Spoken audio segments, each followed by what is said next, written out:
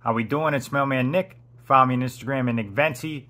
If you enjoy this content, please give me a thumbs up. Don't treat me like a 204B over here. And obviously, these are my own thoughts and opinions. I will not speak on behalf of the Postal Service. My beard is getting really long. I definitely got to go to the barber shop this weekend. Recently, I've been one of the last people to leave. They've been overloading me with work. Like today, I had my route. The mail was lighter than normal, so I was only around 45 minutes over on my route. Wasn't too bad. And then I had half of another route. So I was one of the last people to leave. But my check's going to look nice. I think I'm at 52 going into Friday. 52 hours going into Friday. Something like that. I got to double check. I always check my time card religiously. I've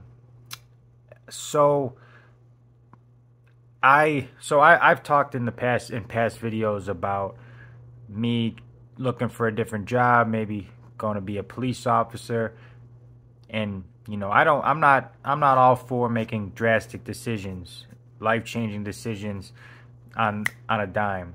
You know, I got bills and stuff. I can't just do that. I have to do my research, but I'm waiting to see if we do get more money. If they say we're getting that 1.3%, if they say that, you know, we don't deserve more money, then I am going to strongly consider, you know, applying for a local police officer position in my town or one of the neighboring towns, like the areas that I really know and the areas that I know people in. So I am kind of looking, but I'm not going to make a decision until I see if we get more money or not. We'll have to see. But the police officer job in my town, they have 3 days off. Very good department. So we'll see. We'll definitely see. I'm still doing my research. When you look into a job, especially like you have to look at all the details, because, you know, at the end of the day, this job really isn't that bad. It's just we deserve a little bit more money, for sure. We just deserve a little bit more money. And right now, with that 1.3%, that's BS. We deserve more than that. And I shouldn't have to be working 65 hours to pay for all my bills. I shouldn't have to do that. But I do it because that's what I have to do.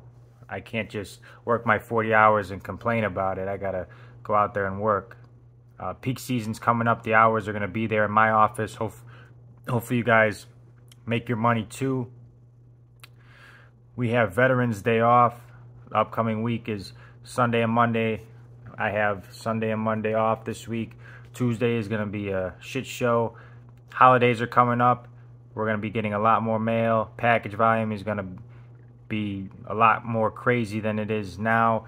It actually, this week, packages have not been bad this week, surprisingly. But as soon as I say that, watch, we're gonna get hit bad. But peak season coming up, holidays coming up, Thanksgiving, Christmas.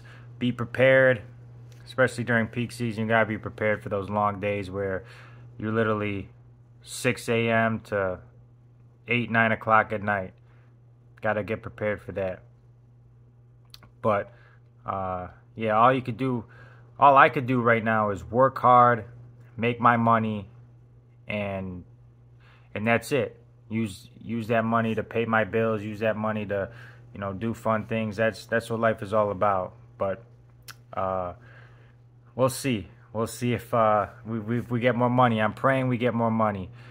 Yeah, I don't know where I was gonna go with that, but thank you guys all for tuning in. Please like, share, and subscribe, and I'll see you guys in the next video.